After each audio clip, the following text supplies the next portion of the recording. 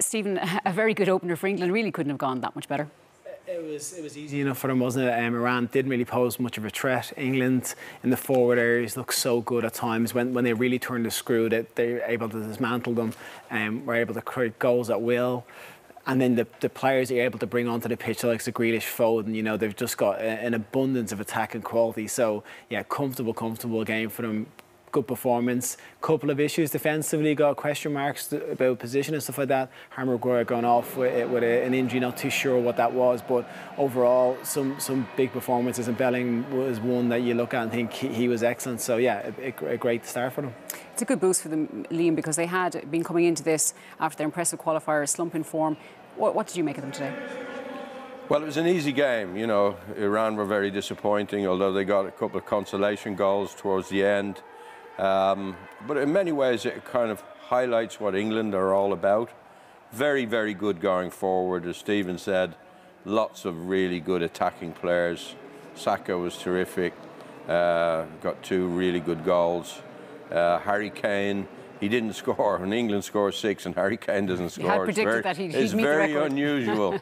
It's very unusual, but he played his part, and he was a provider today. And then, as we've said, the players that they can afford to bring on in an attacking sense. But in defence, they have problems. You know, Harry Maguire was very poor for the first goal that Taremi scored. John Stones got caught out a couple of times. Eric Dyer, when he came on, he looked like he's lacking a bit in pace. So they're going to face good teams with good attacking players going forward, and perhaps that's going to be their downfall. And what about Pickford in goal? He did make a good save there towards the end. He did. He made a very, very good save. But as I said to you before the show, he's capable of making great saves, but he never seems to be calm. He always seems to be agitated. And I don't like that in a goalkeeper. I think it unsettles the defence. So, Southgate's not going to change the team going forward after that win, but they'll play harder teams along the way, but they should top the group now. The Rising Stars really shone today, didn't they? And that's a huge positive for England. Yeah, to have so many like top-notch young players, you know, Bellingham 19, Saka 22, I think he is now. Foden comes on. You know, these players have got so much ahead of them, but they're playing at such a high level at this early age in their careers and playing with such confidence. And it's also, they have a maturity about their play from Bellingham, especially midfielder. He dictates play, he drives to the box, he's defensively helping out. Like Declan Rice really had nothing to do today. His job is going to be in those games where he actually really has to protect the back four.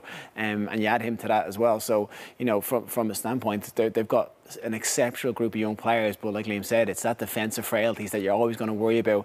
I'm sure they'd be delighted to have a young centre-back that was coming through that really has grabbed us by the scruff of the neck, but at the moment they're relying on those players that, and maybe Harry Maguire might actually be a doubt, so, but in the forward areas that they can be exceptional. We know how the hype can get cranked up in England. Will they start to get carried away? I don't know. It was Iran at the end of the day, and I don't think they really posed a threat. The 2 goals they scored, you know, penalty, which if you look at the penalty that England didn't get in the first half, probably shouldn't even have been awarded. And that was, what, 8 minutes at a time at the end of the game, so the game probably should be well over by then. The goal they did concede from play, Maguire switching off, so they'll get hyped up. But I think people are worried that Southgate, as much as he has that attacking talent, will he resort back to defensive midfield players protecting the back four when they go further into the tournament against better opposition? And that's where the question marks will be. Liam, Iran are ranked 20th in the world. I know you didn't expect much of them going into this. Were you disappointed in what they brought?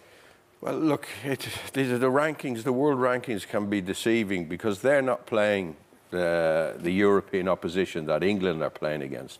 So where they operate and the games they play against, the international games they play, they're not against very good opposition. So it's misleading that, you know, the fact that they're 20th in the world. And the same probably would go for the United States. They've got a good record in world rankings as well. But I think they'll probably find out in the competition too. Iran were very disappointing. They were very physical. They just sat back. They hoped for a 0-0. But they just couldn't cope with the forward players that England had available.